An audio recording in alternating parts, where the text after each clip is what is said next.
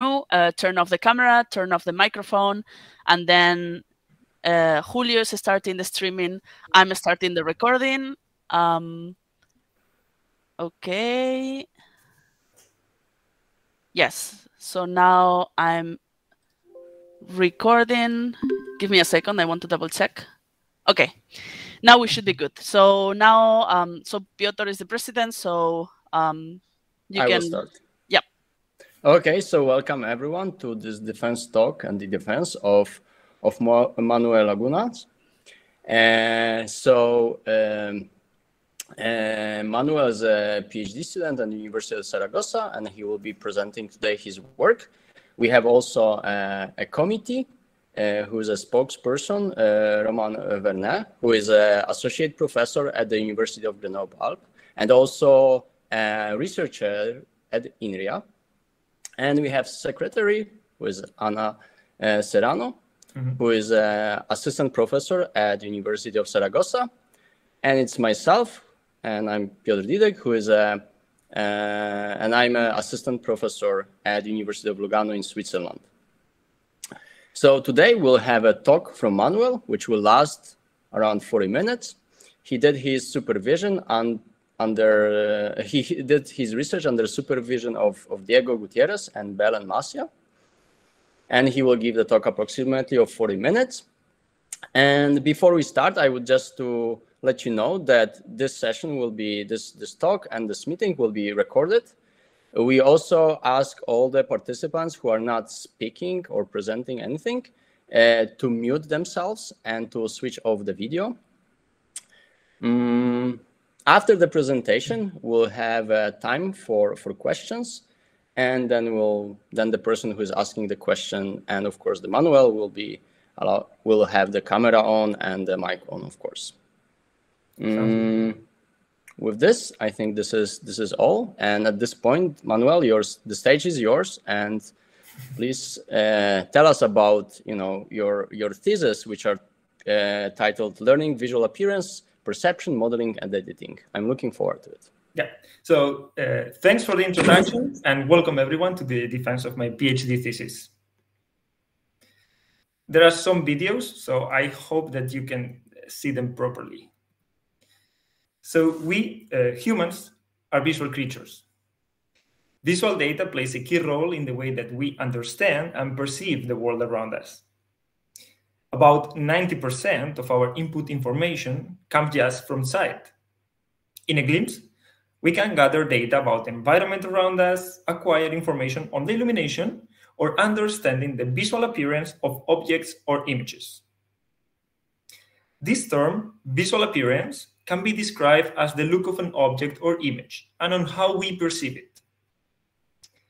If we look at this photograph just after a few seconds, we recognize its beauty. We can say that we are in a dark environment, in some sort of mountain lake, and an astonishing northern light has been captured. However, visual appearance does not only refer to how we understand the real world. It also has a major impact in digital content creation, where we want to have virtual representations that are perceived as if they were from the real world. Visual appearance determines our understanding of an object or of an image, and as such, it is a general term that embraces others, like material appearance. Material appearance can be defined as the visual impression we have of a material. In this photograph, for instance, we see the wild berries. We perceive their colors, their reflections. We can observe the shiny and glossy appearance of the blackberries, or even have a velvety feeling on the red berries. However, even though for us understanding what we observe seems like something fairly simple, it is a complex process that involves a physical interaction between light and matter and how we or our visual system perceives it. Nowadays, computer graphics is a mature field, and we have learned how to computationally represent this physical interaction in many different scenarios. This is achieved by using complex algorithms that model this interaction between light and matter, and using complex physical parameters that represent the materials, illuminations, or geometries. This has allowed us, for instance, to simulate the appearance of black holes for the cinema industry, it has allowed us to create super realistic animations that could be used for developing more compelling social interactions, or to develop super realistic catalogs for the furniture industry. It also has had an impact in the fashion industry, where a user could potentially design and choose the appearance of the materials that they would like to wear later. However, although we know how to model such physical interaction in many cases, no definite theory of perception exists to explain how we understand the different visual appearances. This creates a disconnection between the physical parameters that are involved in the interaction between light and matter and parameters that humans understand. In this thesis, we aim at establishing connection between those physical parameters that govern the interaction between light and matter and perceptual parameters that humans understand. We also aim at furthering our understanding of material appearance perception and on leveraging this understanding to improve existing algorithms or to develop more intuitive applications for visual content generation. Specifically, the thesis makes contributions in 3 areas. We propose new computational models for measuring appearance similarity. We investigate the effect of confounding factors in our perception of material appearance and develop more intuitive applications for appearance manipulation. The first part focuses on methods for measuring similarity. This is a daily task that we perform effortlessly. For instance, when we want to purchase fruits and we want to buy the one that is in actually optimum conditions to be eaten. Besides, is it a fundamental ongoing problem in fields like graphics or vision? We contribute to this end by exploring how to develop similarity measures for material appearance and by exploring also the non-photorealistic domain of icons. In the second part, we study how the influence of confounding factors affects our perception of material appearance. Identifying the physical causes of the features that our visual system creates to understand what we observe is widely considered one of the central challenges in graphics and vision. In this thesis, we take steps toward understanding the influence of confounding factors. First, by analyzing the joint influence of illumination and geometry, and then by investigating the impact of motion in our perception of material appearance. In the third part, we focus on creating intuitive applications to manipulate visual appearance. Nowadays, we have enough power, storage, and also tools to precisely acquire and simulate the appearance of the real world. However, this leads to additional limitations.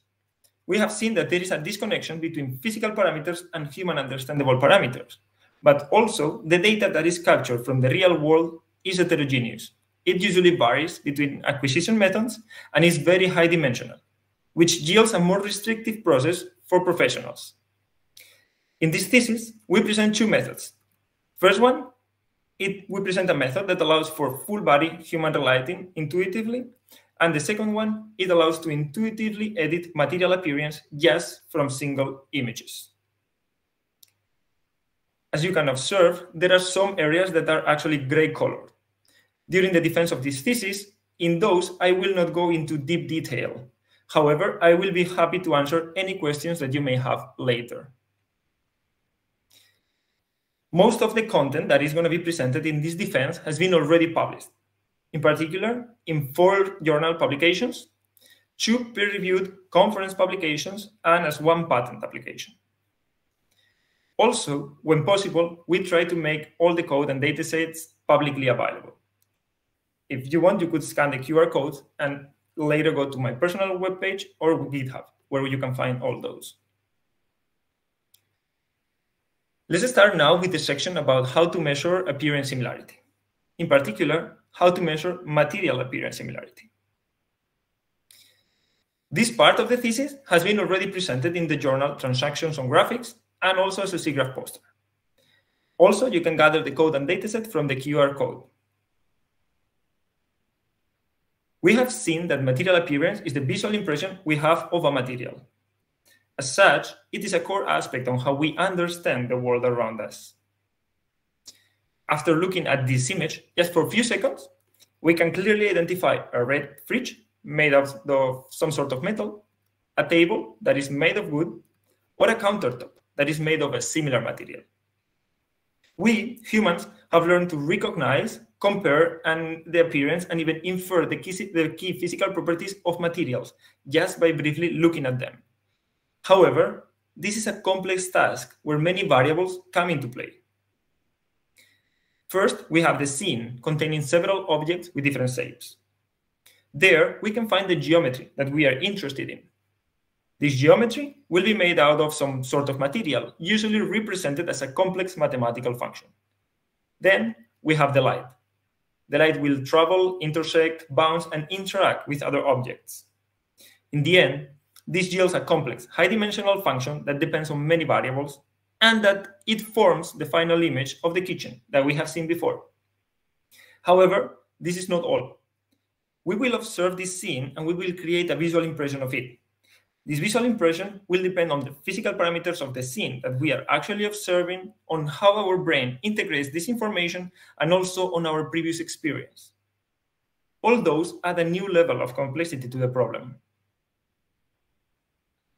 And although the problem is complex and it involves many variables, we humans have learned how to compare the appearance of materials effortlessly. If we observe these three crops, most of us will think that the chewing green are more similar. Comparing the appearance of materials is a fundamental concept that we rely on to perform daily tasks. However, human perception is far from being fully understood, and the difficult problem of establishing a similarity measure for material appearance still remains open. Moreover, a measure of material appearance correlating with human perception is a challenging but interesting goal that could directly help us with several applications. Creating a measure that, given two input images, tell us how similar their materials are is an interesting goal with open challenges. First, we want our metric to be consistent with human behavior. To do so, we have to take into account the subjective nature of human perception. Also, we want to be robust to the interplay of confounding factors, like geometry or illumination, in the final perception of appearance. By confounding factors, we actually mean those physical variables that are capable of changing the final appearance of a material and our perception of it. In this case, we observe how a change in illumination yields completely different brass appearances. Now, coming back to our similarity measure, if we would develop a metric that would work only in image space without taking into account human judgments, we won't correlate with the human notion of material appearance and will be biased toward pixel differences. On the other hand, a measure that works only on the material representation itself would be unable to take into account the effect of confounding factors. That's why, to correlate with human perception, we take into account the properties of the material, in this case represented as an image, together with human judgments about them. There has been previous attempts to create similarity metrics modeling human behavior. However, they have been working on other artistic domains and did not explicitly model material appearance.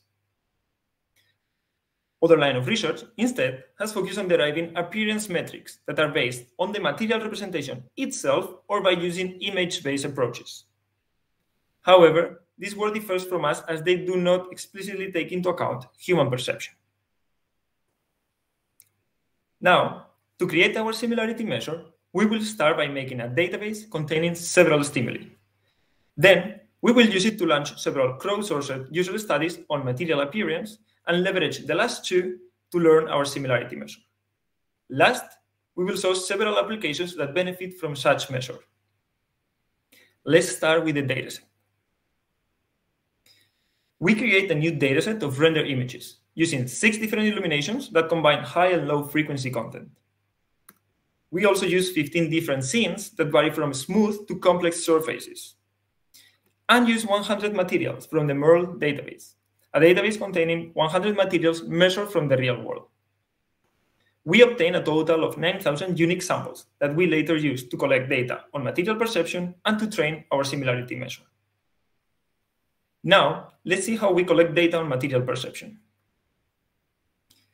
We gather data in the form of relative comparisons, where the user is shown only one image without semantic information, and we ask them which of these two candidates has a more similar appearance to the reference. In the end, more than 600 participants took part in the experiments, and we collected more than 110,000 comparisons. Now, let's see how we create our similarity measure. Our main goal is to find a measure of material similarity. We can define it as a distance between two input images. This distance can be seen as the square Euclidean distance between the function f of both images. But what is actually f? We can consider f as the feature vector of each of the images. And in order to obtain it, we forward them through a deep neural network. Our model then, given an input image, will transform it into a feature vector that is well aligned with human perception, meaning that images that are similar, according to us, will be closer in the feature space. We train this model using a loss function composed of two terms. The first term is responsible for optimizing distances in the feature space. Before training, the feature space of our model does not reflect human judgments. And it says that the rabbit is closer to the angel when users have answered the opposite. Our metric pushes together materials that are similar according to user answers and pushes away dissimilar ones. After training, the samples that are similar for humans will be together in the feature space, while dissimilar ones will be far away. The second loss term is actually responsible to confidently predict human judgments. To do so, what we do is to move from the original distance between two materials to the probability of choosing the most similar one, according to human answers. First, we transform our distances to similarities, where a value of 1 means perfect similarity.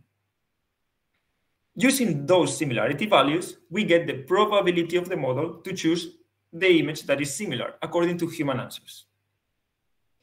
Last, we will optimize this loss term in order that the model predicts the image that has been chosen as the similar one by the users with a probability of 1, while it predicts the one that has been chosen to be dissimilar with a probability of 0. After training our model with this combined metric, we obtain a feature space that correlates with human perception, and that can be also visualized in a two-dimensional representation. Here we can see how materials are clustered in coherent groups. Now that we have our model capable of producing a meaningful feature space, let's see how to use it. Assigning materials individually to each geometry in a scene is actually a complex process. We can leverage the fact that the distances in our feature space correlate with human perception to provide controllable material suggestions. For instance, we can progressively move further away from the original aluminium in a controlled manner in order to automatically populate the scene with the different variety of materials. Also, the suggestions do not need to be automatically assigned to the scene. They can be also used as a palette for the artist to choose from. This would facilitate browsing and navigation through big databases. In this case, we have here the violet square that shows the reference item and 5 other samples with a short distance to the reference according to our metric. If we progressively increase this distance, we can see how we obtain sets of materials whose appearance is more dissimilar. On the right, we also have another sample, in this case with a more diffuse look. We can also observe how as we increase the distance, material becomes more different to the reference. Also, other interesting application of our metric is that it can be used to extract information in an unsupervised fashion. This is the case of big unlabeled material datasets. For instance, we could use our feature space to obtain clusters of perceptually similar materials. Then, perceptually meaningful clustering leads in turn of the possibility of database summarization. If we take the closest sample to the centroid of each cluster, we can obtain a high-level summary of the content of the database without actually looking into it. We can leverage our database summarization technique to automatically populate the scene. In this case, if we select materials that belong to the cluster that look similar to plastic, we create a scene with a set of toy robots, or by selecting the materials from the cluster of metals, we can create an army of deadly robots. Now, let me summarize the contribution of this first part. We have presented a deep learning-based similarity measure for material appearance that correlates with human perception. We first created a synthetic dataset with a variety of appearances. Using that dataset, we have collected data on our perception of material appearance. We leveraged the previous two to build a similarity measure for material appearance correlating with human perception. Last, we saw several applications that could benefit from our measure. However, human perception is complex and still far from being fully understood. Now, this is the slide that we have seen to motivate the effect of confounding factors. We can see here the images, we can see here 3 images with the 2 different materials and 2 different illuminations. Our model outputs a smaller distance between the first 2 than between the first and the third, which are the one with similar material. This shows that we do not attempt to classify materials.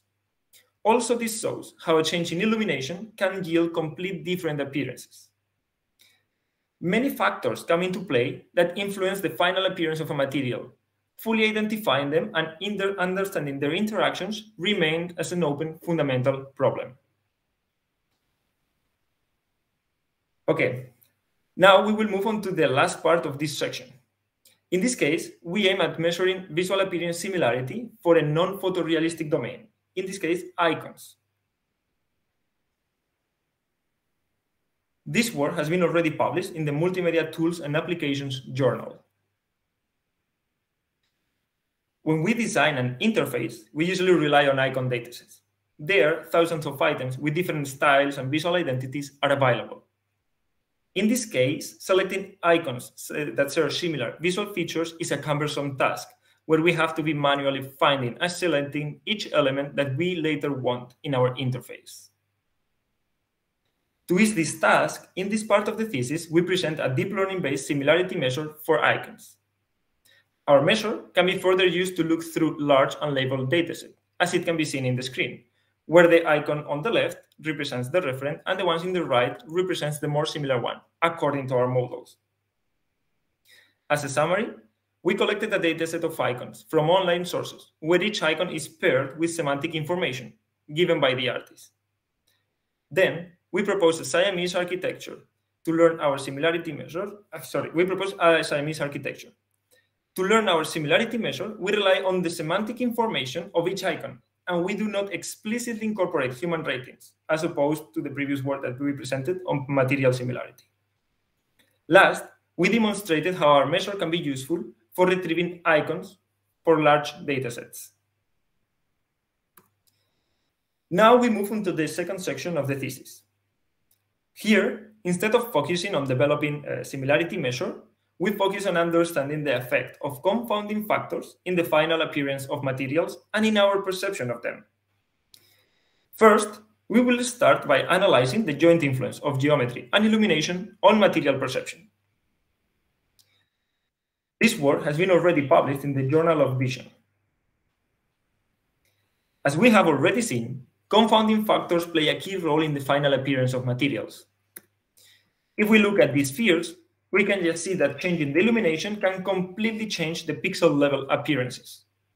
However, there is still something there that is telling our visual system, maybe they are just 2 chrome spheres. Something interesting happens when we change geometry. We can observe how the object of the left has actually a much more diffuse appearance than the complex shape on the right. They both have the same illumination, but the different geometries make their materials appear to be different. In this part of the thesis, our goal is to study the joint influence of geometry and illumination in our capacity to recognize materials. To do so, we will first gather enough stimuli to test our hypothesis. Then, we will use this data to launch several crowdsourced user studies, and then we will analyze our results and draw different conclusions. First, let's start with the data. To launch our user studies, we rely on the dataset that we have presented in the first part of the defense. However, in this case, to limit the complexity of the user studies, we select 2 geometries, Havran on the left and the sphere on the right. They both represent a complex high-frequency shape and a smooth surface, respectively. Havran geometry is a shape that has been obtained through optimization techniques. in order to cover as many directions as possible of the BRDF. Now, let's move on to our user studies. In our experiments, what we want is to test how humans recognize materials under different shapes and illuminations. We design an interface that is similar to the one that you can observe now in the screen. Here, the user is presented with a reference material and a group of candidates. And then we ask the users to pick 5 candidate samples that they believe represent the material in the reference, in order of confidence. Then we can evaluate 2 metrics. The top one, accuracy, which considers a valid answer only if the answer correct, if the first selection is correct, or the top 5 accuracy, which considers the trial valid if the correct answer is within the 5 selected materials. We launch 4 different configurations of this same user study. In each of them, we vary the geometries between the reference and the candidate samples. For instance, in the example that you see on the screen, by both of them, reference and candidate, being hadron, or by changing the candidates to be spheres, or with the rest of possible combinations. Additionally, the illumination of the reference is randomly picked from the pool of 6 illuminations. Now, once the experiment is done, we collected more than 9,500 answers. Also, for each of our user experiments, we test out the influence of the following variables. First, we will test out the influence of the reference geometry, the candidate geometry, and also the influence of the reference illumination. Now, let's see the results that we obtain. In this plot here, what we observe is the top 5 accuracy for each of the reference geometries. Here we see that there is a significant difference between them and that users have obtained a better performance with hadron. The plot on the right shows a very similar result, in this case for the candidate geometry. From those plots, we can observe how, in general, users better recognize materials with hadron geometry, the complex one, irrespective if it is the candidate or the reference geometry. Also here, in this plot, what we observe is the top 5 accuracy for each of the sample illuminations. Here we observe how illuminations with a broadband spectrum form a group with a statistically indistinguishable performance. This is visible on these horizontal lines.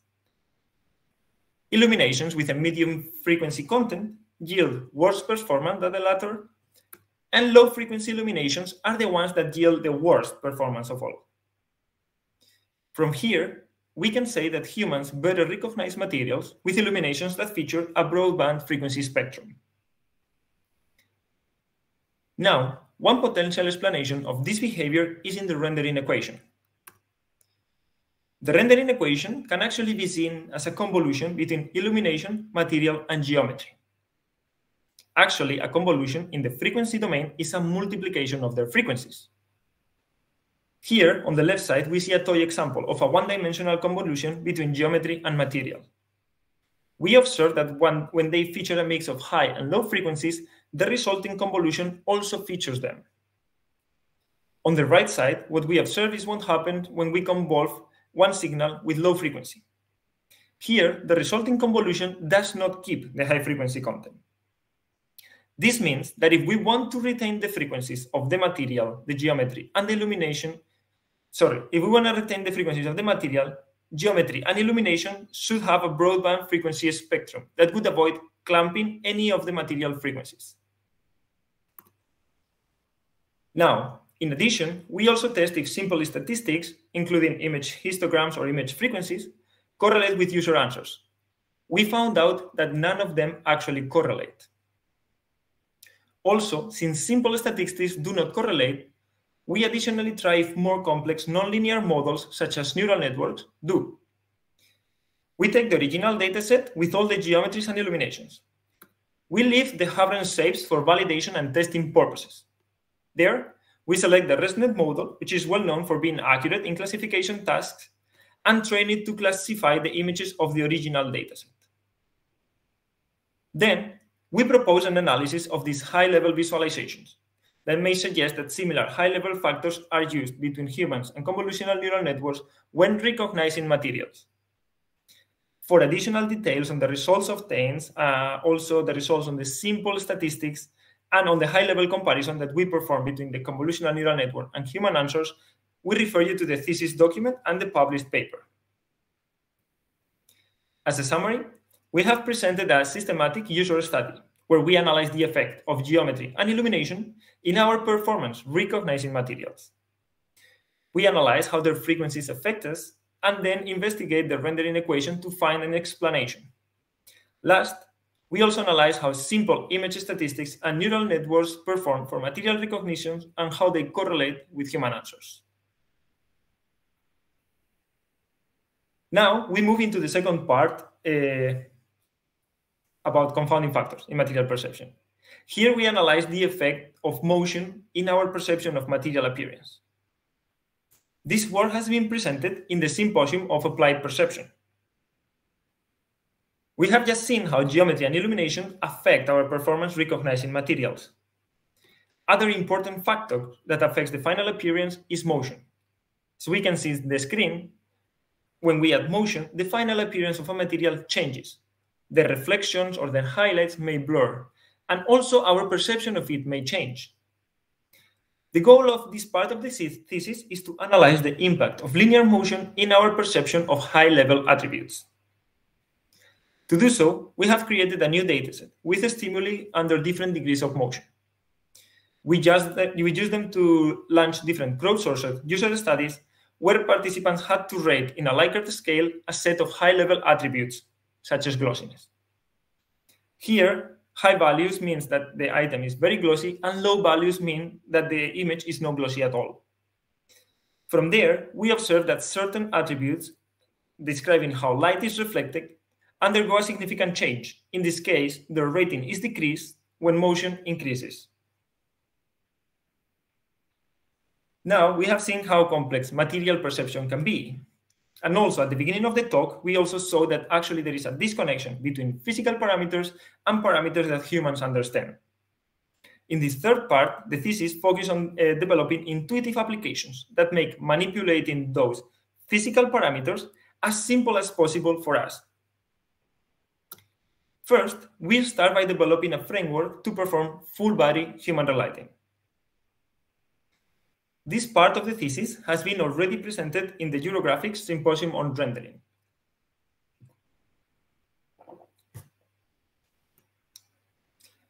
Let's imagine for a second that we are enjoying our holidays with a beautiful landscape. Now, we want to take a photo of ourselves, but unfortunately the sun is not in the best position and it casts some backlighting that does not allow us to take the best shot that we could.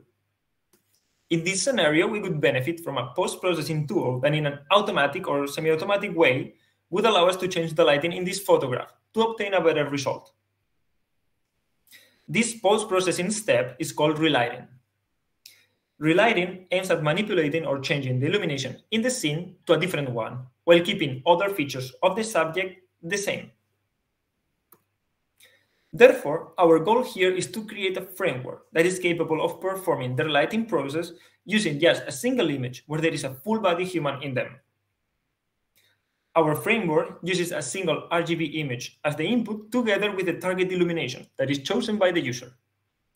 With this, it is capable of producing a realistic relighting of the input image where the illumination has changed but other features are untouched.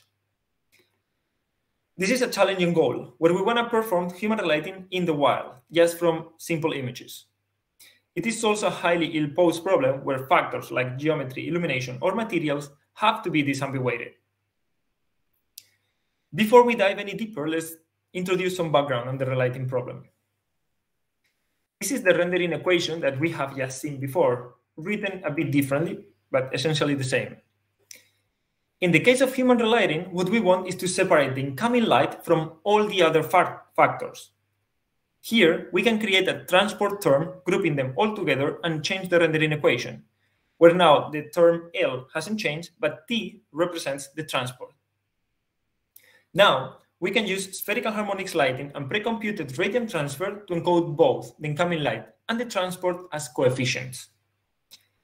Here, the letter Y represents the spherical harmonics basis, the value L is their degree, and M is their order.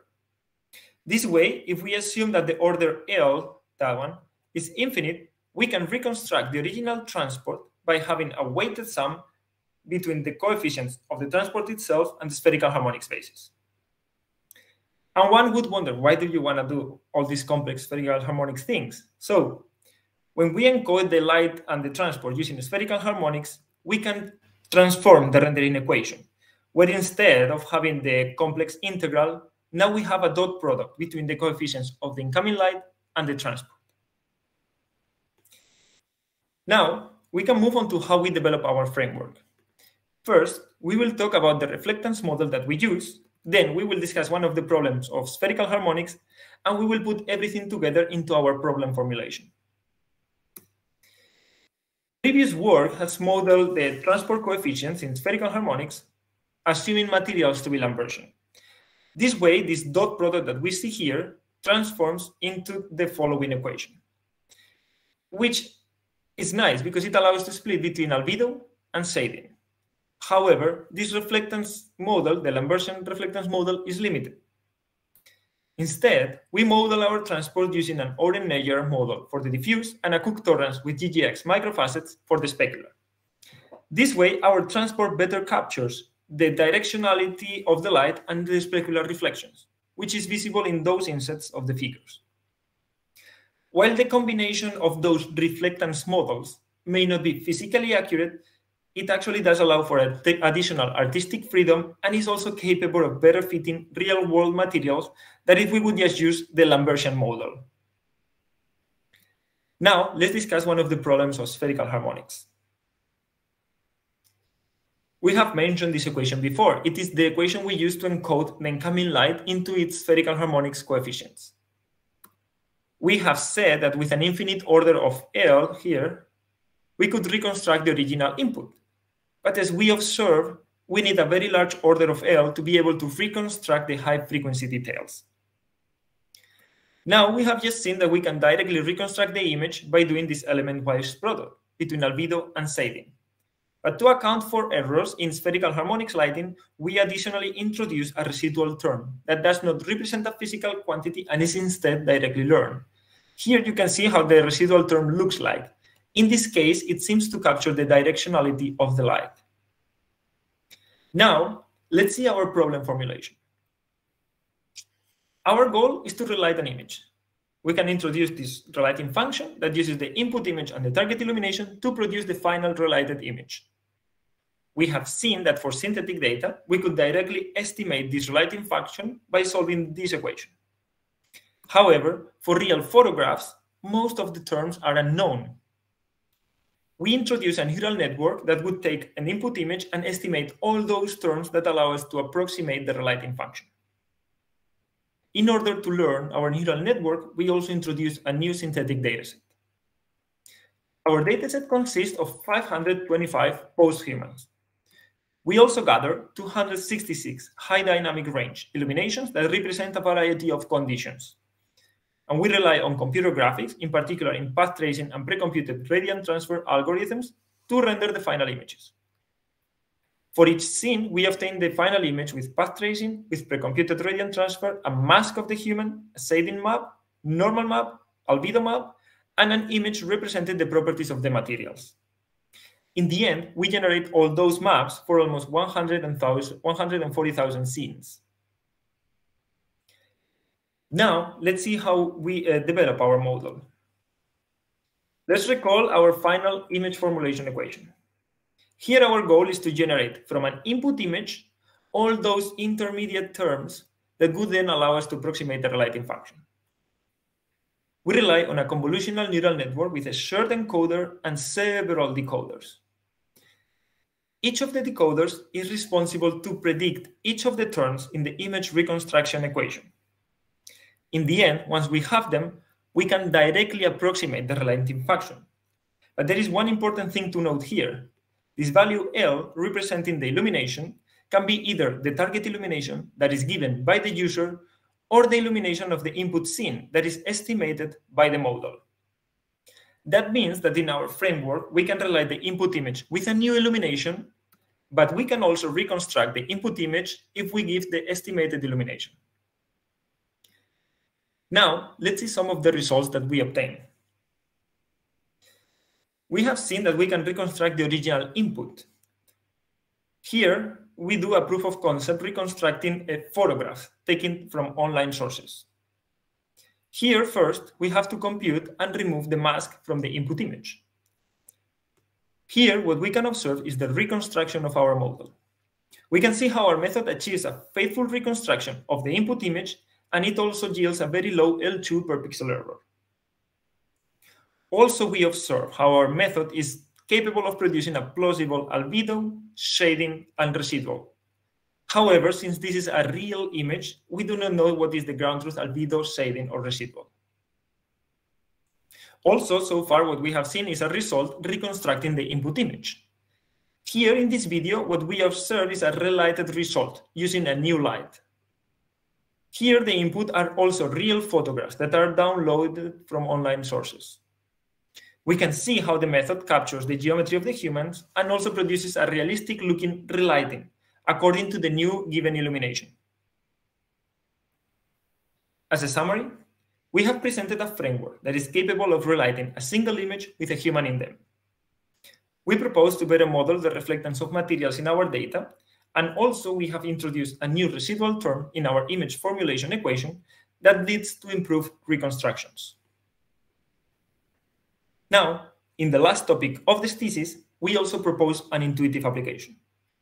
In this case, we propose an application to easily manipulate the appearance of materials in images. This work has been referred to the Computer Graphics Forum, where it is currently under review. This is the image that we have seen at the beginning of the defense. There we motivated how complex material appearance can be. Now, let's say that instead of wanting to measure how similar two materials are, we would like to edit the materials of the table in the image. Let's say that we want to modify it to be metallic.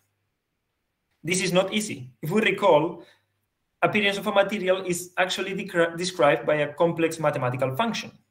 Those functions are hard to interpret and to understand, and usually only experienced users, like artists, really know how they can be manipulated. Instead, a non-experienced user would benefit from an approach where, using just simple methods, he would be capable to manipulate the appearance of the final material. Our goal here is therefore to develop a framework to allow for intuitively editing of materials just from single images. Given an input image, such as the plastic toy of the seahorse, and a user rating that defines the change in appearance, we want to design a framework that is capable of producing a new image, keeping illumination and geometry constant, but changing the material according to the user rating. One important thing to take into account here is that we aim at a framework that works with single images, and we do not aim to use pairs of images that are edited and not edited.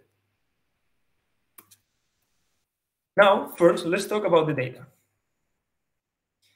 We rely on the dataset that has been introduced at the beginning of the talk, containing several different geometries, illuminations, and materials. Since we do not use pairs of edited images, we collect high-level material attribute ratings that will be later used to learn the editing framework. We launch crowdsourced user studies where participants rate how glossy or metallic the material in an image is. We selected these two high-level attributes because they are common for describing appearance. In the end, more than 2,600 participants took place in the user studies. Now, let's see how we develop our framework. From the dataset, we have a set of images together with the ratings that we just collected online. Also, we have the desired change in appearance, in this case provided by the user, and last, we obtain the target image where we want to arrive at. One direct approach would be to create a generative neural network and directly input the editing value B to it. However, using this model results in an edited image that lacks geometric details and does not show any metallic highlights. It overall lacks realism. One possible solution is to add the surface normals as the input. This change allows us to have a better result where geometric details are actually preserved and realism is overall achieved. However, there is still some blurriness in the highlights of the editing result. Our final model is a two-network architecture, where the first network is the deep network that we have just seen that is capable of effectively changing the appearance of the material. The second network is a much shallower model whose main goal is to keep high-frequency details while refining the edit of the first network. The final result is an image that better produces the color of the original input, better preserves high-frequency details in the geometry, and overall produces a more realistic-looking result. Now, let's see what are the results that we obtain. Here we have two images. The one on the left was taken with our phone, and the one on the right was downloaded from online catalogs. Let's say now that we want to increase the metallicity on the one on the left and decrease it from the one on the right. Those are the results that we obtain from our framework. The one on the left effectively looks more metallic, while the one on the right now looks much less metallic with a plastic-like appearance. On the right side, we observe what happens when we edit the glossy attribute. In this case, the pink alpaca now has some glossy reflections, while the plastic seahorse now looks more like a rubbery seahorse. As a summary here, we have collected additional ratings on high-level material attributes. Using those ratings, we develop an architecture that integrates such perceptual information and that it does not need pairs of images edited and not edited. In the end, we have developed an intuitive editing framework for material appearance that requires just a single image as the input. Now, as a summary, in this thesis, we have started talking about how to measure appearance similarity. We started discussing how to use deep learning models for measuring material appearance similarity, and then move into the non-photorealistic domain of icons. In the second section, we talk about how confounding factors affect our perception of material appearance. We started by analyzing the joint influence of geometry and illumination in material perception, and then analyzed the influence of motion in our perception of high-level attributes. In the third part, we proposed several intuitive applications for appearance editing. First, we saw how we can perform the human relighting process, and in the last part, we saw how we can intuitively edit material appearance just from single images. Also, in this part of the thesis, we have seen how powerful deep learning can be when it's combined with subjective judgments. We have seen how this allows to create models that better represent or better correlate with the human notion of material appearance. In the second part of the thesis, we also did an analysis where we investigated the influence of or the correlation between convolutional neural networks and human behavior. While neural networks are indifferent to biological plausibility, they are the closest models that we know to human behavior. Also, some people argue that they share a very similar scheme as the human visual cortex does, and probably investigating deeper into them and what the connections are with human perception is interesting. Also, in the third part, we have seen that deep neural networks are a great optimization toolbox. They are capable of learning complex problems, such as what is the interaction between light and matter, and then they are also able of proposing, or they are capable of proposing, intuitive solutions for us. Many challenges still lie ahead. This thesis has tried to tackle a set of problems that represent a small step or a very, very small portion of what remains to be done. We have seen that in many cases, we have been working on restricted problems, like either it was single objects or maybe they were single colored. Anyways, developing frameworks that aim at more general solutions is something that still there remains to be done. Also, during the development of this thesis, we have experimented the course of dimensionality.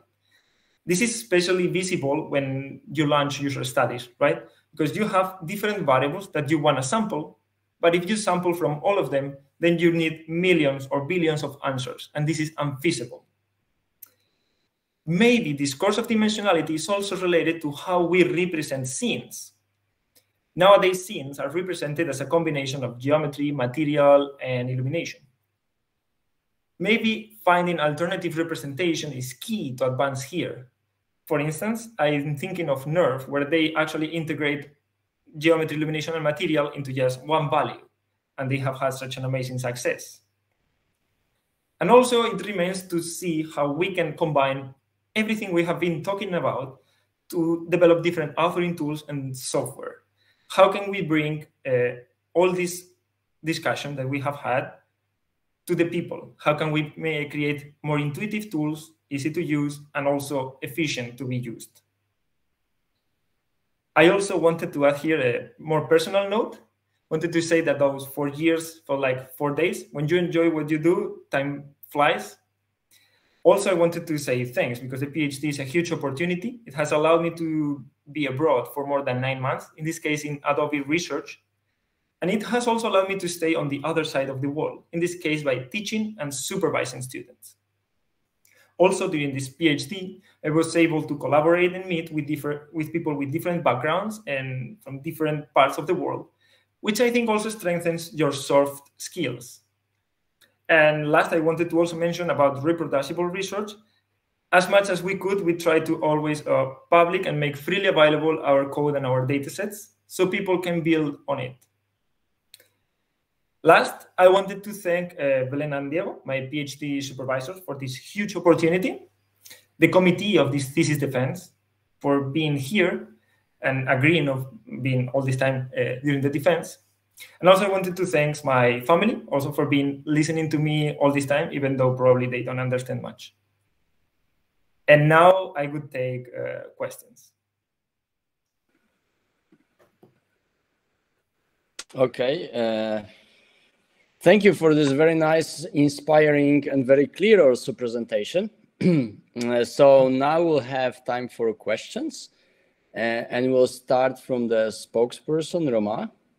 Yeah, please start with your questions. Thanks. So first, yeah, I wanted to thank you too for this very nice presentation. It was really interesting, very clear, and the amount of work is remarkable that you made, and it's also very nice that you render it public to make it available for everybody. I think it will be inspiring for a lot of research. Of course, I have some questions. I will try to not be too long, so maybe I will begin with the general ones. Okay. So let's start with the correlations you are talking about in your. I'm not an expert in deep learning, right? So of course I will ask questions about that. And so all along your manuscript, you are saying that simple image statistics do not correlate with human perceptions, which I agree with actually. But I think there is also a gap between the small amount of parameters that you can find in simple image statistics, a few ones, and thousands of hundreds of thousands that you can have in deep learning approaches. So I would like your opinion about that. What do you think? Can there be some compromises or in between? What do you think? Yeah, so, well, it's clear that pixel differences will hardly correlate with human perception. We actually, during part of the thesis, we also tried these more simple models, like, for example, support vector machines or things like that would actually correlate with user answers. We found out that they do not correlate. And even when you move up to highly nonlinear models, let's say deep learning, when you have thousands of parameters, you can find that there is some correlation in some specific tasks. But there is still a lot to be done. And we know that, okay, neural networks are actually, they don't care about how our brain works, right? They just work. When we know that is the best model that we have for recognition. But I don't think it's the model that will be able to explain how perception works. That's my point. It's probably better than the previous, but it will not be the model that closes the problem. I don't know if that's an option. Yeah. So I have a related question actually, because you are citing also a paper from Roland Fleming who made neural networks in psychophysics in order learn how we see stuff. I think is something I didn't read the paper in detail, but I mean, you are citing psychophysics paper about that, about this non-correlation, this non-linear correlation sector. Yeah. And I think, okay, if you say that there is no simple way of finding links between the physical the physical properties of what we see in the images and what we see, then what do you think about psychophysics, which is exactly what the research that is trying to do that, finding the links between physics and the visual perception? So is it the end of psychophysics? So I think I know the paper you are talking about. Is I think it's Catherine Storrs, Roland Fleming, and probably some other authors I'm missing. Yeah, right. They are training a model in an unsupervised fashion, and they find out that it's capable of predicting gloss perception and misperception, both. So that's what I'm trying to say. Probably neural networks is something that, if you train for a specific task, can correlate for these tasks, only for that. So in this case, Roland and colleagues found that when they train a model in an unsupervised fashion, it's capable of correlating with gloss. But if you move it to another task, it will probably fail. In this point is that, yeah, probably neural networks is the model that we find correlate the most with human perception, in this case for gloss perception. If you move something to some other task, it may not be the case. So there is still something there that needs to be done. We need to find maybe more accurate models or models that better represent how our visual system works. So yeah, I think Roland is right when investigating those things, because they are definitely the way to go. It's the best recognition model that we can, or computational model that we can actually use. And it's the model that we believe correlates the most with the human visual system, but there is still a gap. Yeah, sure, but this is really interesting, actually. Let me check. So regarding the evaluation of deep learning approaches, this is also interesting to me because I don't know very well, sorry. But, so usually a common strategy for that is to do actually ablation studies, right? This is what you do all along your manuscript too. Yeah. And this is very nice because, of course, it shows that your network is the best one. Yeah. But I'm not sure that if it really tells if this network is the best one. I mean, it shows that if you remove some stuff in your network, it works better, but it doesn't say that your network is the best that you could have designed for that. So, are there alternatives to that, or how do you evaluate that? I'm not sure. Yeah. I would put the evaluation in 3 steps, kind of. No, like first you can do ablation studies. This will prove that the architecture that you have chosen is correct, no? Because you remove pieces, see what performance you get, and at the end you find out that when you add the pieces that you need to add, it works the best. This is the first attempt. Then another attempt that you should do is to compare with previous work. No, like this will tell you if you are actually the best one. And also another step that we do also along the thesis is that because we are working on perceptual tasks, no one is going to tell you better how you work than humans. So you can launch user studies and see how your model performs compared to humans. Are we on par with them? Are we worse? Are we better? And I think you have to combine the 3 of them. Maybe if you are working on a very well-established, image classification and a very well-known database, maybe you can already avoid the part of launching user studies, because you already have a lot of related work that will tell you, look, this neural network performs at 99% accuracy and is better than humans. So there, you probably do not need to launch user studies. But in our case, since we were working on problems related to perception, I think the validation consisted of these 3 steps. Doing ablation studies to show that the architecture that you have actually makes sense. Also performing some comparisons with previous work. And last, validating your model with human answers. Okay. One question about the design of the data sets. Okay. So usually you also rely on Mechanical Turk in order to get plenty of sensors. And So I understand that on average you will get good answers, basically. Yeah.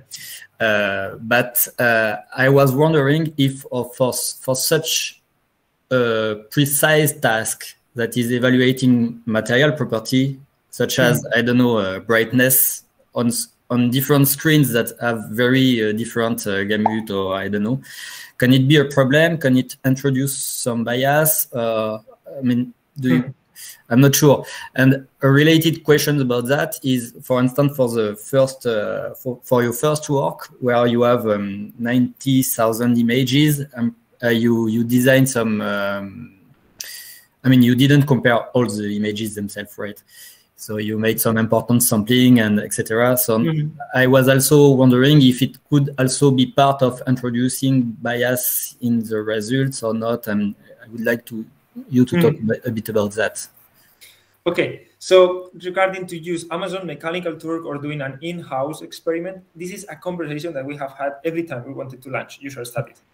Because at the end, it's a compromise between, I don't know, 50 samples, but very high quality sample, or 50,000 with average quality. So it's a bit similar to what you said. No, at the end is the law of big numbers. Like at the end, you will have one that will perform above average. You will have one that will perform below average. But at the end, since you have many samples, they will all of them perform fine in the end.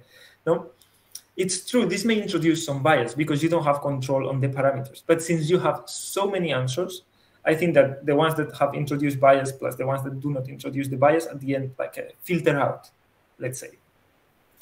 And on your second question was about the... it was about the important sampling that you have done. Okay.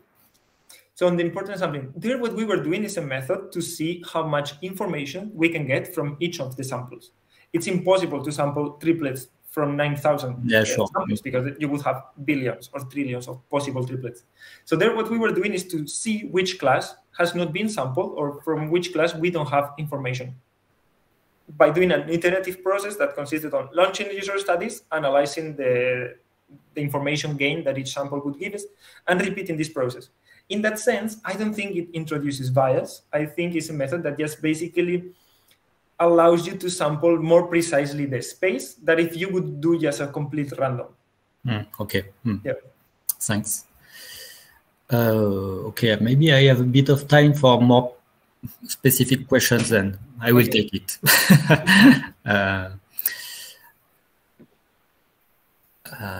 Okay.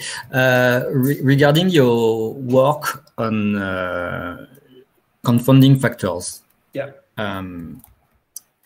I was wondering when I read your paper if the use of only two geometries were sufficient to test the frequency of the shape, actually, because if I look at the sphere and at the other object, the Avron one, it seems that for me, I mean, the sphere of course has a very low frequency, but the Avron seems to have high frequencies plus the sphere too. you see what I mean? Yeah. So I was wondering, can we really say that the Avron object is only high frequency, and can we say we have a low, we have a high, and then conclude on this one? Yeah. So this was also the discussion we had, also because it's the course of dimensionality. You know, like if we would add a new, like now we had 4 user studies. If we had a new geometry, we would have to go to 9, and this is a combinatorics number that just grows forever, right? Yeah. So there we supported ourselves also on previous work. There is this work of Van Gorp and so on that they saw how the blob can also manipulate, can also be a good point, no? And there we base our claims on what we observe ourselves, but also on what previous work had observed. Also based on the paper of Habran itself, where they also find out that they seem to be a bit better. Okay. So in that sense, I tried to summarize in the presentation, but in the document, in the thesis, or in the paper itself, we try to also dive a bit deeper, not only on the influence of geometry or on the influence of illumination, but also on their joint interaction. and also explain a bit more the analysis that we do later on the frequencies and all these kind of things. Yeah, but I actually really liked your discussion on frequencies between geometry, illumination, and the perception of material. And I also have a related question about the environment, actually. About the environment? About the lighting environment, right? Okay. On the same experiment, so you show that when the environment contains low frequency content, like the glacier one, then the perception of material is lower. I mean, is bad.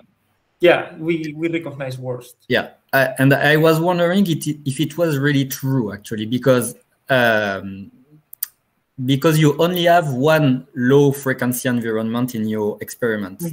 So if you had plenty of low, I mean, if on average you had the same amount of low frequency environment and the same amount of high frequency environment, then if you look at one object with a low frequency environment as a reference, and if there is the same object with a low frequency environment in the candidates, then you will tend, of course, to select the same one, right? And you will be right in that case. And I was wondering if by being sure that you have the same amount of environment and geometries, of course, then maybe the results could have been more homogeneous. I'm not sure. Maybe. I mean, it would have been nice to have extra illuminations there to test out all possible hypotheses. But what we observed is that when, for example, with glacier is actually a cloudy day. So if you have there a cloudy day where basically the radiance values are almost constant, and you have a chrome sphere, you actually, you basically see the chrome sphere, instead of being gray and reflecting what it reflects, a bit more blue, in this case, because it's glacier, no? And what this does effectively is that you are looking at the chrome sphere, which is actually a very glossy material, and you actually see it more like, I would say, diffuse. Yeah. Because you only see the reflection. So I think that users were performing worst because at the end, with the low frequency environment, materials that were diffuse still look diffuse, and materials that were specular now were also looking diffuse. Yes. So when they had to pick from, that's where they failed. I agree it would have been better to have a perfectly sample of each of the variables, but this was it was a bit complex because at the end it makes the test unfeasible, no? Because at the end you have to render much more thousands of experiments and so on. But I agree. I understand this is a massive experiment, but I was wondering because I really like the relationships between the frequencies of the geometry and the environment, and I'm pretty sure that you could find some links between the amount of frequencies between the environment, the amount of frequencies in the geometry, and the relative perception of material at the end. So maybe there is something, I mean, which is not a very simple statistic, but also not hundreds of one. You know, I mean, you may be able to find links with your networks too. I mean, by I don't know, reducing the dimensionality of your results. So I don't know, something. This is really interesting for that too. Yeah. Okay, maybe a last one, and then I will leave for the others because. Perfect. So regarding the human body relighting, which is really impressive, actually, I was wondering why only human body photos? So what is the specificity of human bodies compared to any kind of objects? No, I think that the framework itself could be trained with any object. We just choose the case of full body humans because it's well known. And I think it's, well, you could do relighting of anything. The thing is that you at the end have to choose one topic because at the end is what you are going to put through your neural network, right? If you try to make a model that is too general, your neural network will fail. So you have to, in this case, choose something that is more or less similar. And at the end, humans, they can have different poses, but the shape remains constant, kind of. And the end, that was the choice. Is what we were talking also at the end of the PhD, the defense, that at the end, looking for more general solutions is something that remains to be done. And in the case of relighting, people has done it by doing several photos, like maybe they do 6 photos around the object, and from there you can gather the geometry. But in the case of single images, it's way harder. Okay. I understand. Yeah. Yeah. Thank you. I think I will leave my place now and let the others ask questions. Thank you. Thank you, okay, so thank you, Roma, for your questions. So now it's time for Anna. Do you have some questions, remaining questions? Yes. So first, thanks a lot for the nice presentation and congratulations for all this great work. Thanks. So I have a bunch of questions. So I'll try to go instead from general to specific, I kind of have them in order of appearance in the thesis, like 4 topics, right? So the first one, I was wondering, because for appearance similarity, you collect triplets, right? And then you use a triplet loss function. And then if I understood correctly, for the icons problem, you also have a kind of similar scheme, right? You also have triplets. I mean, it's different, but the kind of data you collect, or the kind of function you use is more or less also for triplets, right? Kind of, yeah. Okay, so I was wondering, because for materials, you use ResNet, and then for the icons, you use this Siamese network. Yeah. So just out of curiosity, I was wondering, what's the reason behind these different choices? Could the ResNet support the icons, or could the Siamese network support the material appearance similarity? Yeah. So yeah, there are few differences between both works. One is that the loss function in the material similarity is a bit more advanced, a bit more complex, a bit more custom made. And also that in the materials one, we learn the triplets, the distances, are learned according to human answers, while in icons, they are sampled from semantic information. So this is not perceptually related. What happened is in the icons, when we were developing this method, ResNet was just out of the box, I could say. And what happened is that we didn't have a chance to try it. Okay, so it's just a matter of let's say, one was timing. before the other, right? Okay. Exactly. So what we did is that in the end, we created a Siamese neural network that was tailored for our problem, and we put the layers manually by ourselves instead of relying on the ResNet architecture and retraining. Yeah. Okay, I see. And so of course, one would need to try, right? But do you think by using this more advanced ResNet, you could maybe improve what you got from the icons project? So I think it could potentially improve, but slightly. One of the problems, one of the, how to call it, the drawbacks of the icon problem was the data. Here, the data, we had icons, and each icon is paired with semantic information that is given by the artist, right? So, for example, maybe an artist is designing something with the thick line, and then it's called a thick line. Then perfect, because you have semantic information that says thick line, and another icon set is thin line, and then they have different style and identity, and then the network will learn perfectly. The problem is that there is noise, because there are some people that develop houses with different styles, and they call them house, right? And other one will do cars with different styles and call it cars. There, since we are sampling the triplets from the semantic labels, we will have a problem, because we can at the end have cars that have similar style not being properly learned by the network, or the same with houses.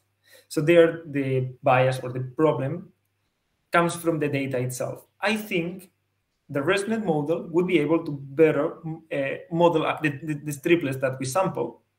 But the question I think here would be, how much does the triplets that we sample correlate with human perception?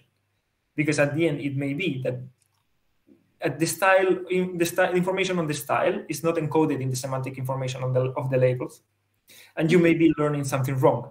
That's why we did an additional validation step to see how much it was correlating with human answers. Okay, I see. Yeah. Okay, yeah, that makes a lot of sense. Okay, so now I have a couple questions for the full body human relighting project. Sure. So one, it's kind of an open-ended question. So I was wondering whether this because most of the results I saw are kind of how do I say this, uniform in terms of skin shades. Have you tried, or do you know if it would work for different skin shades? So it works to some extent. When we were developing the dataset, it's a very, like, I don't know, implementation detail that I didn't mention during the talk, but when we download 3D humans online, right? And there you have textures, like you have the 3D geometry, usually represented as an OBJ, but you also have textures that represent the material itself. And there you have skin, you have cloth, you can... In the texture of the skin, we actually applied a modifier to have different color appearances. But we could have improved it way more, because we didn't go to the extremes. Okay, so it's a matter of training data, right? It's a matter of training data. Because by default, what you download is usually white skin. We did apply this modifier by looking into different skin colors online and apply this slide modifier. But as I'm saying, it works to some extent, but it also may fail. And we should consider extra components in the data in order for it to perfectly work in all type of schemes. Okay. So, but if you would have the training data, I guess it would generalize, right? It would not. Exactly. Okay. In line with what Romain said, if you have objects, it would work with objects. It's just a general framework. It depends on the data in this case. Okay. Okay. Yeah. So I have one more question regarding this project. So at some point, so it says that the network is fully convolutional, so it allows inputs of arbitrary resolution. But then when I look at the results, they are kind of, I mean, they have a nice resolution, but I wouldn't say they are super high resolution. So is this a matter of computation time? So what would happen if I try to input like a super high resolution image? It would be just longer, or maybe details if you... So it would also depend on the training data, right? Because if the training data does not have super high resolution, maybe the network does not learn to reproduce these very fine details. Yeah, so you almost answered the question. Okay. What the problem is computation, right? We were using... The model at the end is like a very, very big model. We were using a very huge machine to train that and spend days for training. One problem here was the hardware itself. I think the input was around 512 by 256, something like that. And you could input whatever. And each image has a different input resolution because they are cropped to the mask of the human, right? So the resolution is arbitrary. But at the end, let's say that we were training with images that on average were 512 by 256. If you then want to input your image 2K by 500, something like that, what will happen is that the resolution that the model will output will be good, will be the same one, but what it will be predicting will be a bit more blurry. And also sometimes you may have some artifacts. So it's resolution independent, but due to hardware constraints, we could not input images of 2K resolution and images of 512. Okay, so if you have like one of these huge machineries from Google or NVIDIA or something, then you can. Okay, I see. As big as you want. Yeah. Okay. Yeah. Okay. Okay. So now I have a couple more questions regarding the last part of intuitive material editing. Sure. So maybe I missed it. This I'm not sure. So did you collect the data for, because I've seen that you have examples with glossy and metallicness, or glossy and metallic. Did you collect data for other attributes?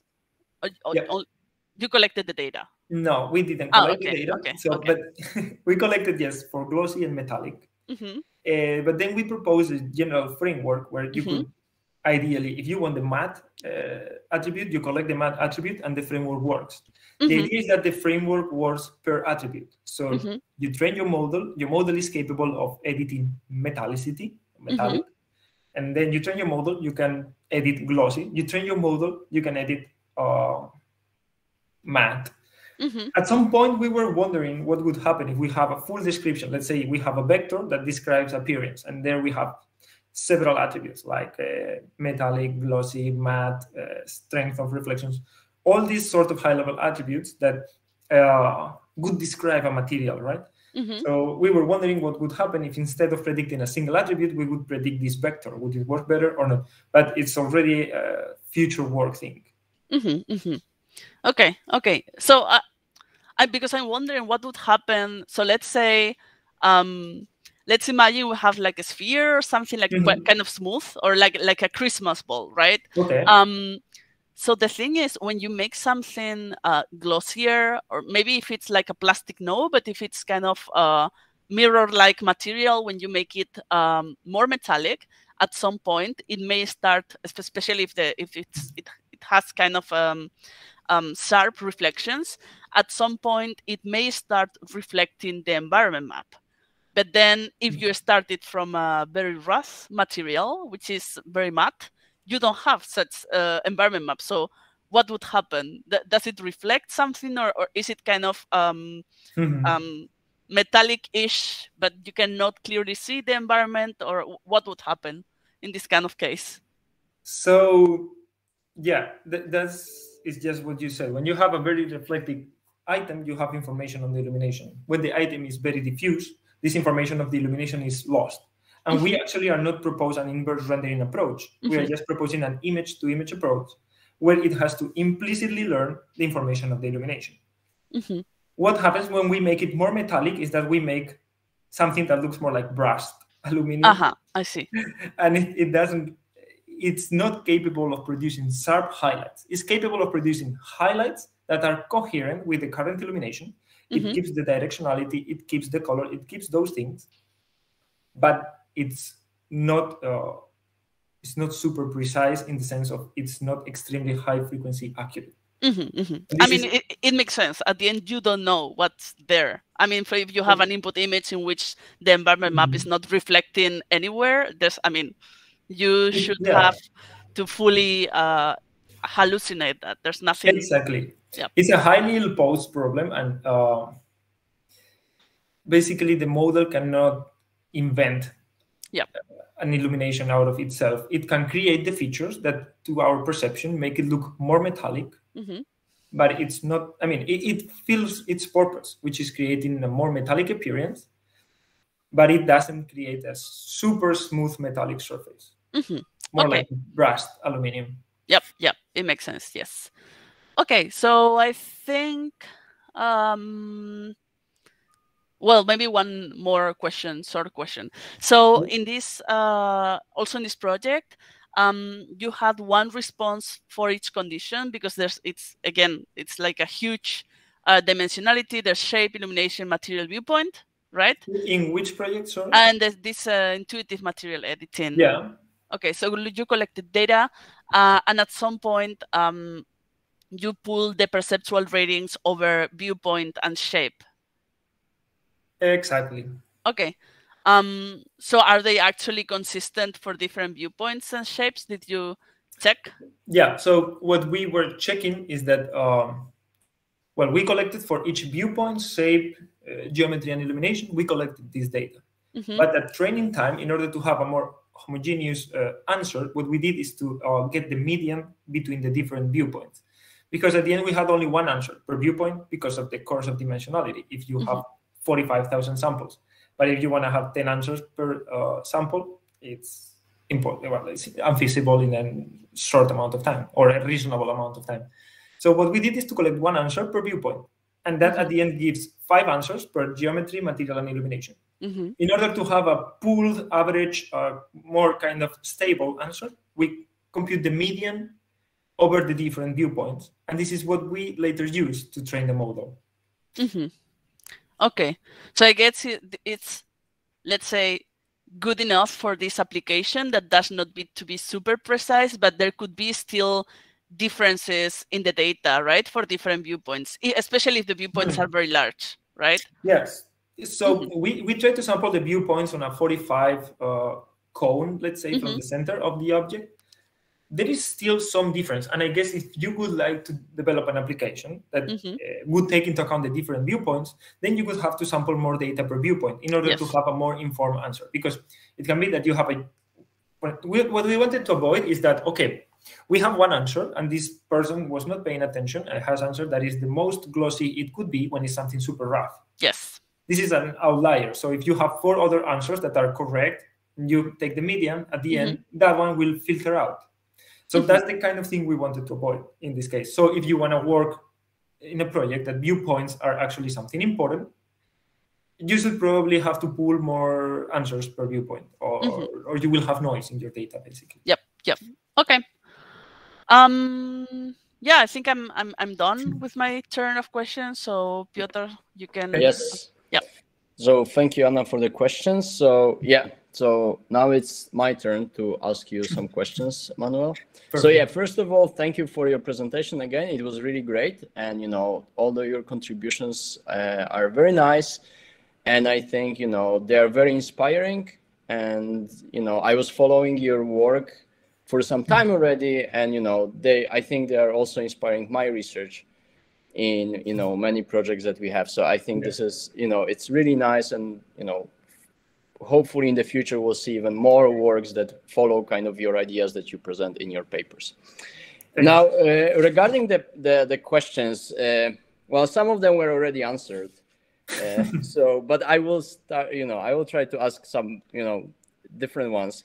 So coming back to this problem of running those experiments with mechanical Turks, right? Like, so there is, like, with mechanical Turks, you of course get a lot of data, right? Which is nice, especially for training your neural networks. But did you investigate, like, what's the at which point it actually pays off? Because the problem with this mechanical Turks is that you have you potentially can get a lot of unreliable data, right? Which I don't know, did you filter them somehow, or you didn't? So there's one issue, right?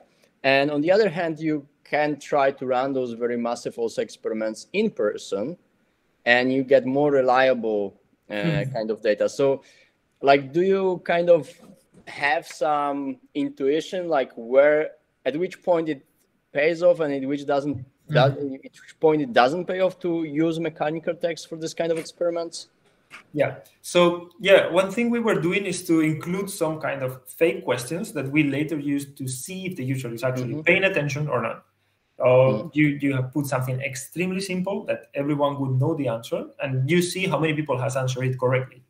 If you put 5 of those over 50 trials and you see that someone has failed on all of them, you clearly know they are not paying attention, right?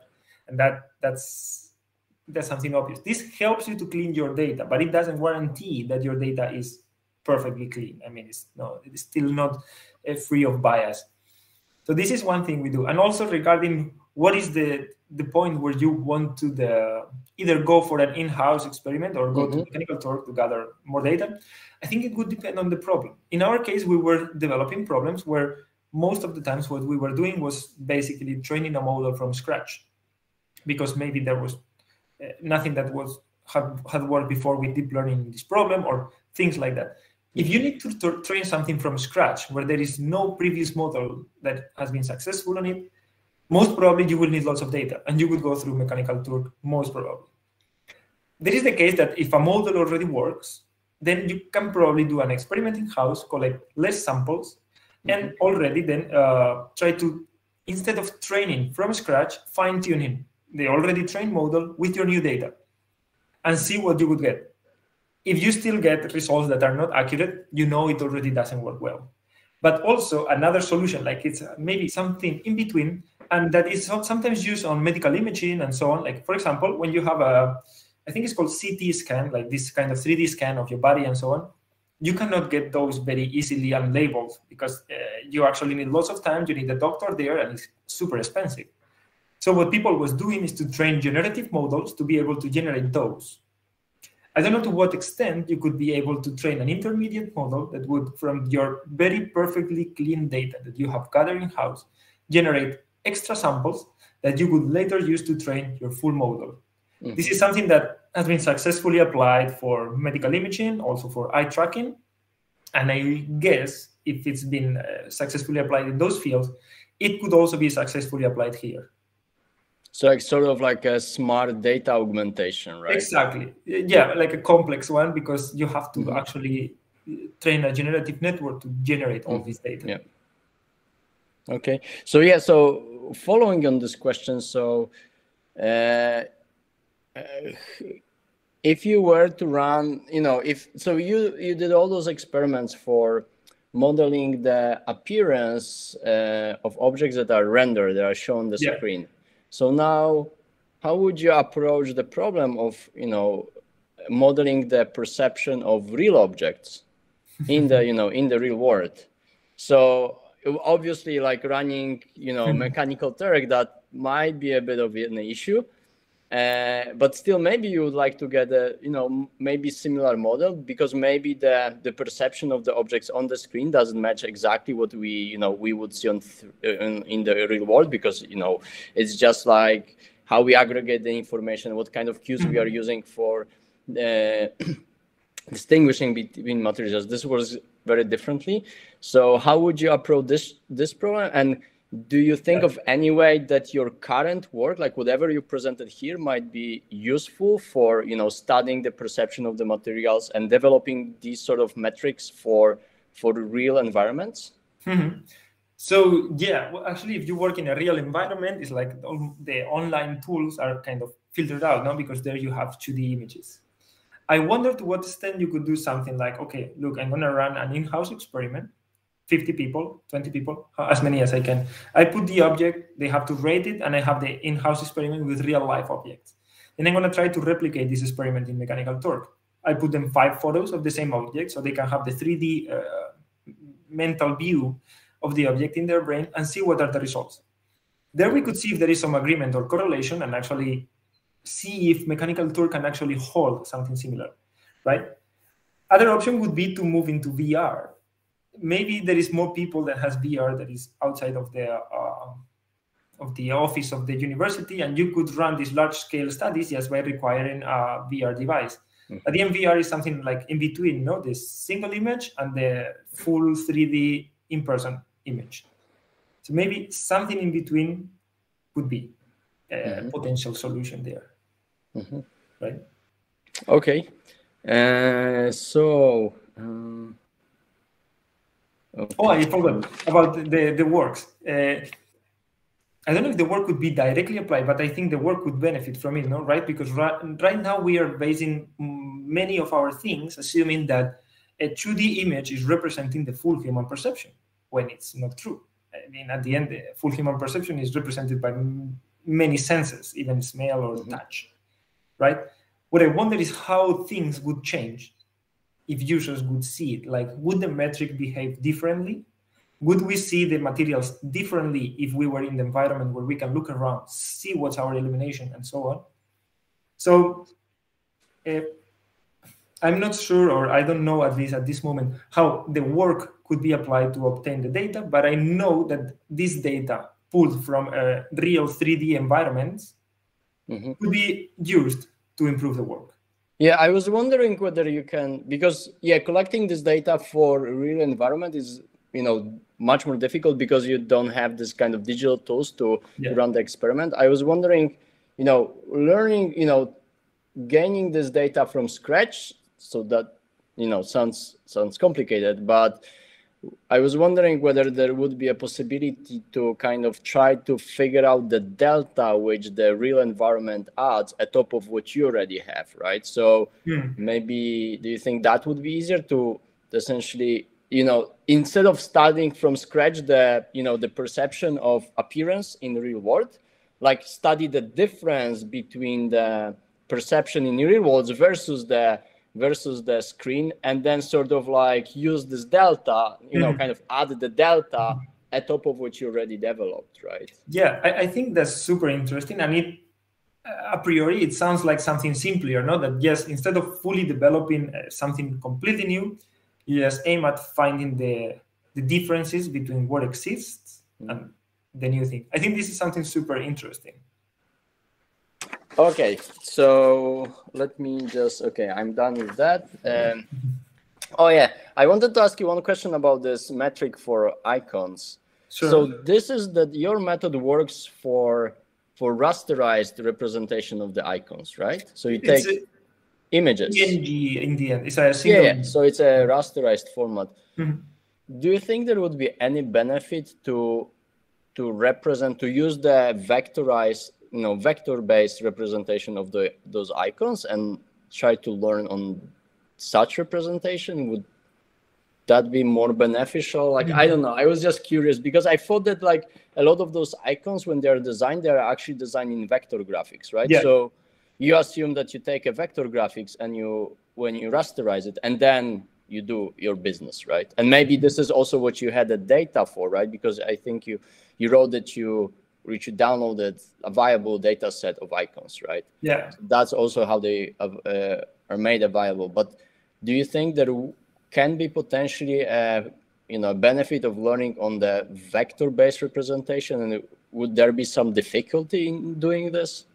Well, the vectorized representation, I think, would be better in the sense that with the vectorized representation, you have a resolution layers representation that potentially can encode even more information than what you have in the pixels, right?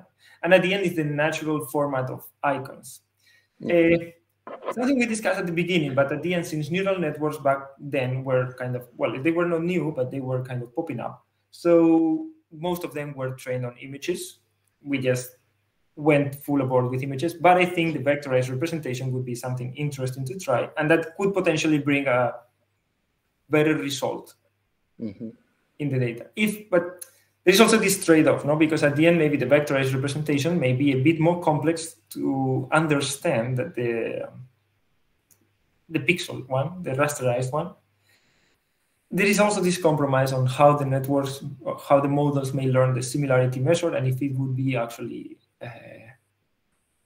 a good one. Or yeah, I guess like the image is relatively simple. Well, it's relatively simple to to design neural network, which by default operates on images, right? And apply some convolutions. But if you have a vectorized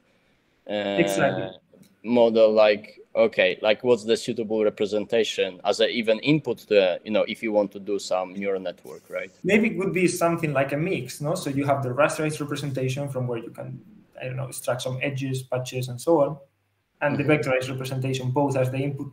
Probably could be combined, a good option to have a better measure. Okay, then I think I have one question that I didn't ask regarding the metric for appearance. So your metric is purely image-based, right? The only thing that it takes into the consideration as an input is an image. Would there be any benefit of adding, for example, geometry information? For example, if I were able to render an object, right? And I've had I have all the information about my object, right? I could render a depth map. I could render the normal map, right? Would at the end, because at the end of the day, our brain is probably reconstructing some of this information, even when we look at the images, right? Have you even considered this, or your goal from the very beginning was just images? And I'm wondering whether this could help. Like this would this make your measure more accurate, or or you think it's already so accurate that it's very hard to improve on that? No, we had this discussion about confounding factors, right? That we have material, illumination, and geometry. We wanted our metric to be robust to changes on on geometry and illumination. And we knew that images were the perfect format where you have implicitly or explicitly represented the three of them, geometry, illumination, and material. So we just thought, okay, we carefully designed the data in such a way that it has to learn the metric with a bunch of different geometries and a bunch of different illuminations. At the end, we're going to create a model that is, invariant to those, unless the illumination changes greatly to this extent, let's say, no? It's a bit of what I tried to show in the last example, that we do not aim to classify, so our model takes into account what's the influence of those, right? It's true that probably I'm thinking out of the box, if you have a geometry that occupies 90% of the image, and you have a very tiny one that occupies 10%, adding the geometry would give extra information to the model to say, hey, here you have to look at 90%, and here you have to look at 10% where you are comparing. And right now, we don't have this information. Right, yes. So here it would give extra information, and it would probably also help disambiguating, right? Because at the end, you have this geometry, that it's very flat, that could make your material looks diffuse when it's specular. Also, giving this extra information could probably help no, I'm thinking, well, if it looks for us diffuse, but the other looks specular, the metrics should actually say that they are different, even though the material is the same. My brain disconnected for a second. So it's complex. I think adding more information, the more information you add, the better result you will get in the end, as long as you can model it. I mean, at the end, if the information that you are adding is so complex, no neural network will be able to model it. But if you add something that is fairly simple, like a normal map, I think it would help. Okay, then I wanted to ask you something about this, studying all those factors for the appearance perception. I was particularly interested in this motion, like something got me for whatever reason interested. I was wondering, what was your motivation behind studying? So I understood that your intention was to see how the appearance changes under motion blur, right? Yeah. So there's one thing I was wondering, like in real world, we ideally, or even on the screen, we would not see the motion blur, right? If we have, let's say, display with high frame rate, we would not see motion blur. So, so this is one thing that I was wondering. And the other thing is, I was wondering whether because you showed the images in the experiment that you showed, they're static, right? So you apply this sort of motion blur, you blur the image, and that's how you model the motion. That's not necessarily what humans see when the actually object is moving even on the screen. There's, for example, something which is called motion sharpening, which actually people show that if you have a, blurred image and you start moving that image, actually our brain kind of do the deblurring to that image, that it appears like sharper. So, and I even was like, at some point I was experimenting this myself. That's why I'm asking you probably that, that you take an image, you blur it along the motion trajectory, and then you show it like static, and then you make it moving. And when you make it moving, it actually appears as a sharper. I was wondering, on the one side, like, what was your motivation? How you wanted to use this?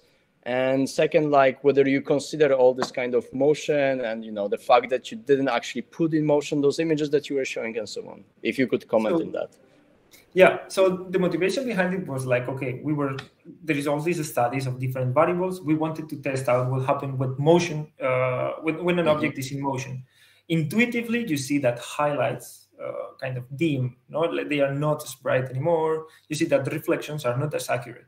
We wanted to see if this certain behavior that we perceive kind of intuitively actually holds. It's true that we did not show the images in motion. We just we could potentially have shown a video, but we decided to go for still shots, put sphere in movement, and see what happens when it has no movement, or we increase it as much as we can. There, at the end, where we got is that we confirm our first initial impressions, right? Like, for example, the strength of reflections or how sharp the reflections look decreased when motion increased. And also about motion sharpening, I don't know if I know what you mean. It's like maybe, for example, if you see a car in motion, the lights seem to be constant there or something like that. No, what I mean is that there is like this, I think even maybe if you type, after, of course, not now, like motion sharpening, there is like a known phenomena, I think, that like if you have blurred images in motion, then they appear they appear sharper than the same images static. And this is, I think, the kind of the argument for this is that, a human visual system, when it sees the images in motion, that tries to actually invert the potential blur that that it perceives during the motion. So I don't know. I was not aware of this. Okay. Well, the typical image of LA in Thanksgiving, where you see only lights, yellow lights on one side and red lights on the other side of the highway that is fully packed. And it's because sometimes when you capture images in motion, the emissive objects like light seems to kind of have a trail, right? But this didn't apply in our case because the objects were just spheres, that they were not emissive. Okay. Anyway, then I wanted to ask you also. I'm just like going through my notes.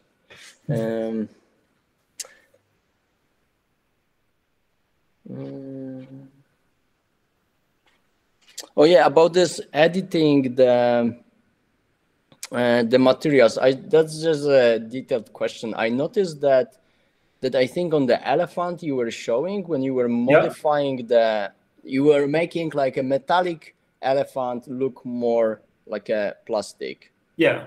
And I think I could see there that also the color changes of the object. So it's not, well, it's a bit, not very well defined, right? When you have a metal and you want to make it plastic, what color of the plastic it should be, right? So I was like, do you have an intuition what this will actually do, with what this sort of techniques that you develop will do with the color of the object?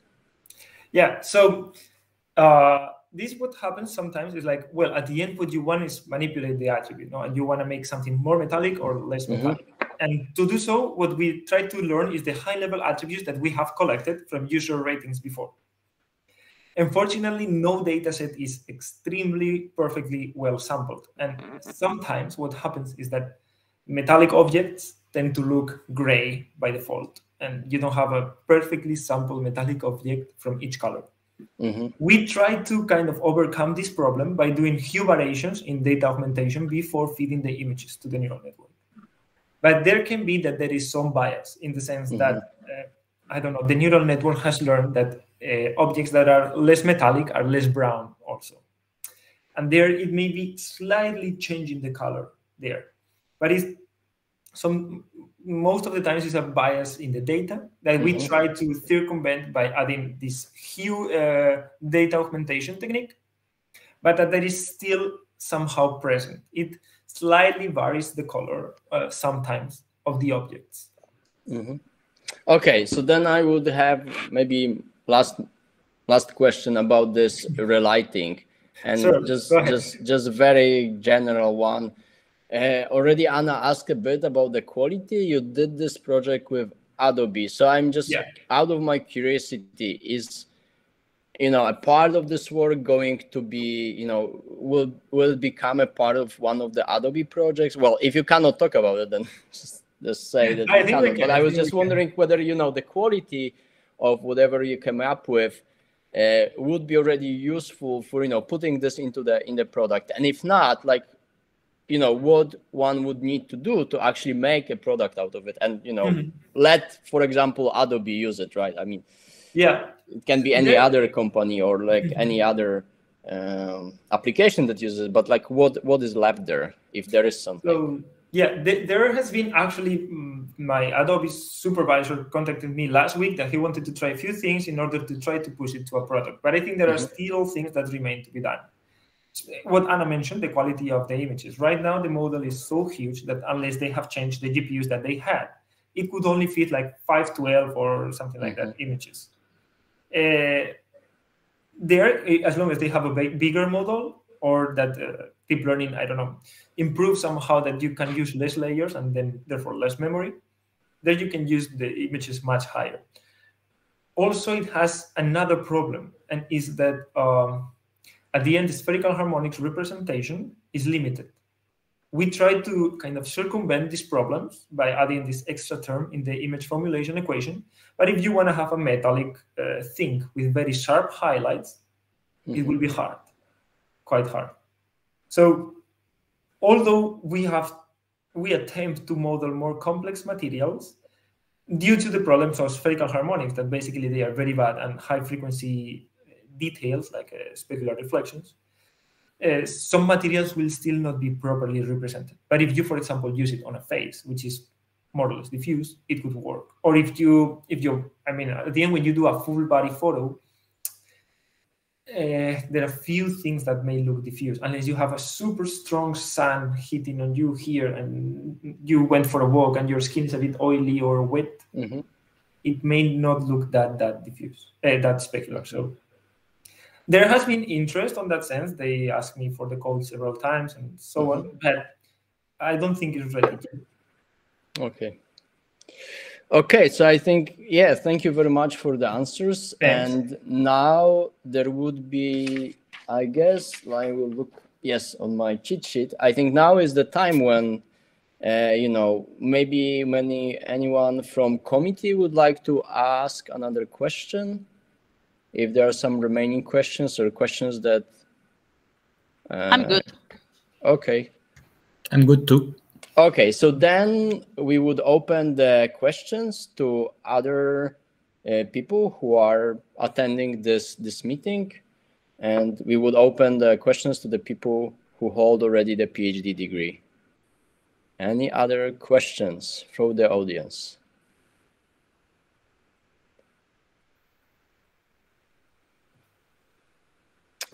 Okay, I will take it as no.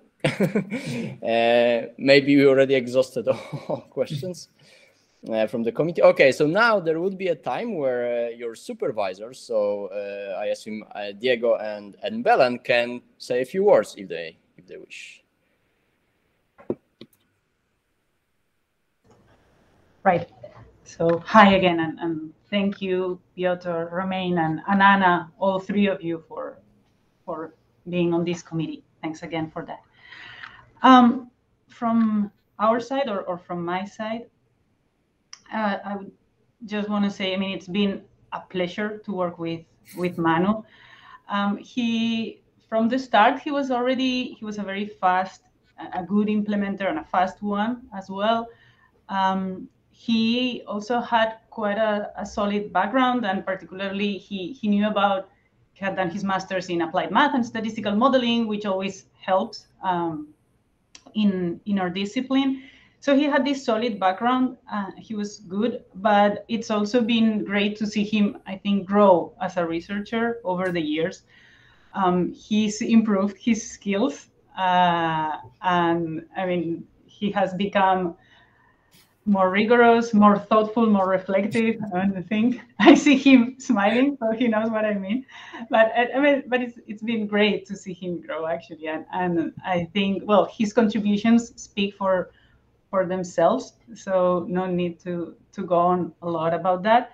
But yeah, I mean, also, well, one thing I wanted to say, he was passionate about deep learning from the start, and you can tell that he still is. And it shows in his work as well. But he has also shown an amount of flexibility in the sense that he has had to work with applied perception and the psychophysics literature, which was quite foreign for him. Then also with quite graphics, like pure graphics rendering related stuff, which was also distant for him in the beginning. So he has shown this ability to adapt to other domains. And I think that's great as well.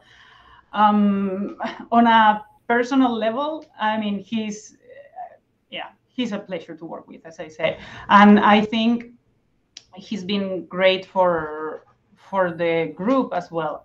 Ever since he joined, he started working with Elena and Diego, and then with myself as well and others. I think the group has benefited a lot from having him. He's always eager to share his knowledge, to teach others, to explain to others, and to go for beers with others, which is also great. So overall, I mean, both on a professional and on a personal level, a pleasure. I'm happy to see him here today like this. Thanks, Belen.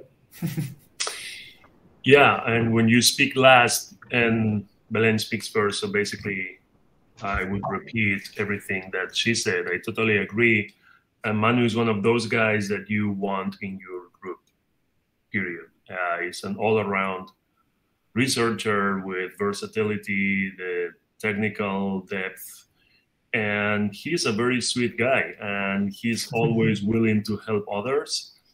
And we value that a lot. And we have just been lucky to supervise him these 4 years very proud that he could choose what to do next, and that's the main goal, to offer people the chance to choose what the future is going to be. And even though he's leaving, we're happy to see that he's going where he wants to go. So everything that Belén said, I subscribe all the words that she said. Manu, congratulations. It's been a pleasure. And of course, we're just saying this because you have to buy us lunch in a few minutes. So yeah, congratulations, Manu. A pleasure to work with you. Thanks, Diego. Thanks. And Belén, thanks. Okay, thank you, Bella and Diego, for those very nice and kind words.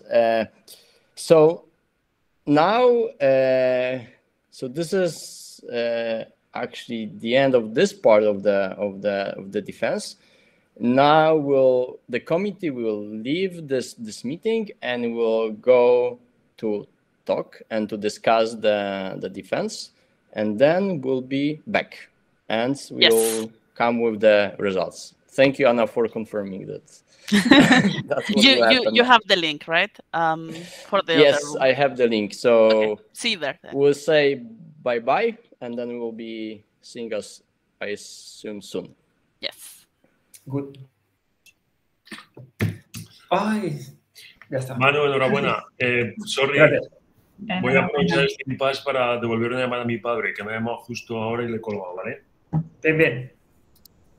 Ya hablaremos durante la comida. Nos podía haber parado la grabación, Ana, porque ahora todo lo que digamos está siendo grabado. Es verdad. Bueno. Sí. Sí, igual sí, ¿no? Sí, YouTube.